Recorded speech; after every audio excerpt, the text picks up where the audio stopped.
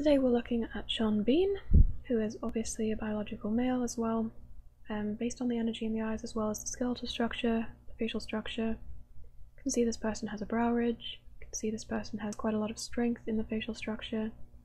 This person, like Patrick Stewart, is also from Yorkshire.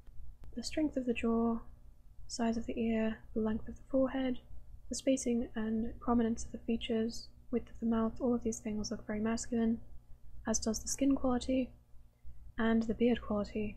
Typically on FTMs I find either they have difficulty growing a beard, or if they have a beard and it's full, it tends to be very kind of fluffy and wispy.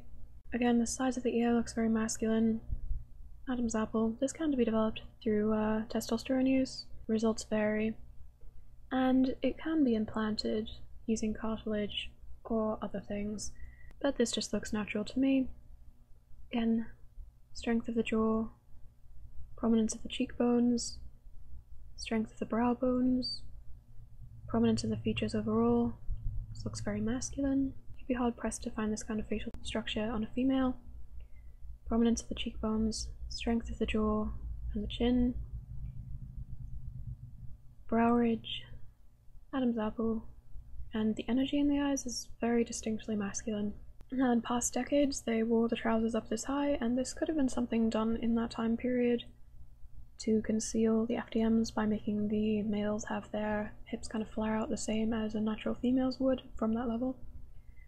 But you can tell that this person isn't actually, they don't have any flaring out going on past that point. They look like they have a very kind of straight, masculine looking body. There's nothing strange going on with the chest, just looks like a guy. Again, looks like a regular male, there's no pelvic tilt, the pelvis is small compared to the shoulders. He's not a very tall person, but he's very obviously masculine. Collarbones are quite prominent, which typically you don't find on females because females have a higher level of subcutaneous body fat than males. Again, this facial structure is just very obviously male. There's nothing strange with the back, nothing strange with the hips, natural Adonis belts. Again, the legs look masculine. The feet are really large. For a female, this would be much too large. As with most males, he has more of a mass up here at the calf muscle and then it gets narrower at the ankle, whereas females tend to have more of a gradual curve, again because of higher subcutaneous body fat levels in females. There's more folds of skin on the neck because, again, he has lower subcutaneous body fat than the female.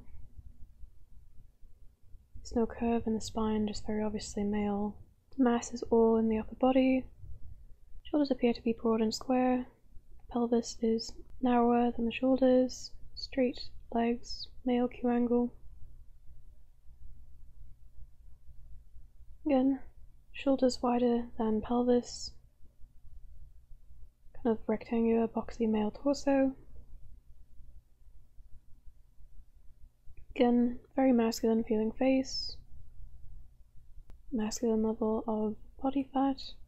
Strong chin, strong jaw, prominent cheekbones, prominent brow ridge.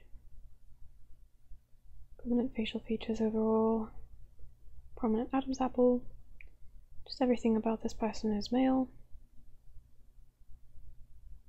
The knees point more forward when walking. This is typical of males. FTMs typically try and tilt the knee outward and the toe outward, and they push the opposite hip back when they do this. They have to do that to approximate the male Q angle, because otherwise they will show that their legs angle in to the knee from the hip. But this person just obviously has straight legs, straight torso, arms hang straight down because they don't have to make room for wider hips. The mass is more up in the upper body. Again, knees and toes point more forward when walking, legs step side by side as if straddling a line, whereas females step more one behind the other on a line.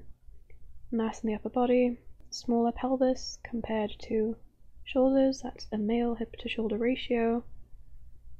Masculine facial traits, even though when people age they often tend to gain more fat in the face, males included. Even so, they still look obviously masculine. Although this person enjoys drinking a lot, and so often that will cause more kind of fat growth in the face as well.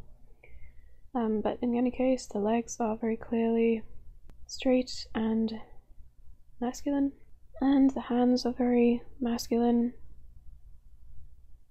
more visible tendons, bulkier knuckles, overall size is just larger, and the person is distinctly not believable when in drag. Very masculine face, male dental arch, upper lip smaller than the lower lip, which is typical of males. Not always the case, but more typical. Straight looking back, you still seem to see the Adonis belt structure, even with a paunch. There's no pelvic tilt, just a very straight body. I mean, look at that, that's obviously a very straight male spine.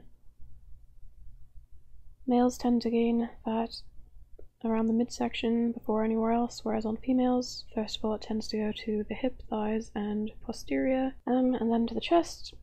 But this is very male.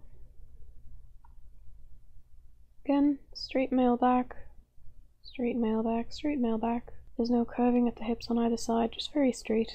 So I would say that Sean Bean just exhibits typical signs of aging in a biological male. Based on the skeletal structure, the energy, and the facial bone structure, this is just very clearly a male person. And that's that.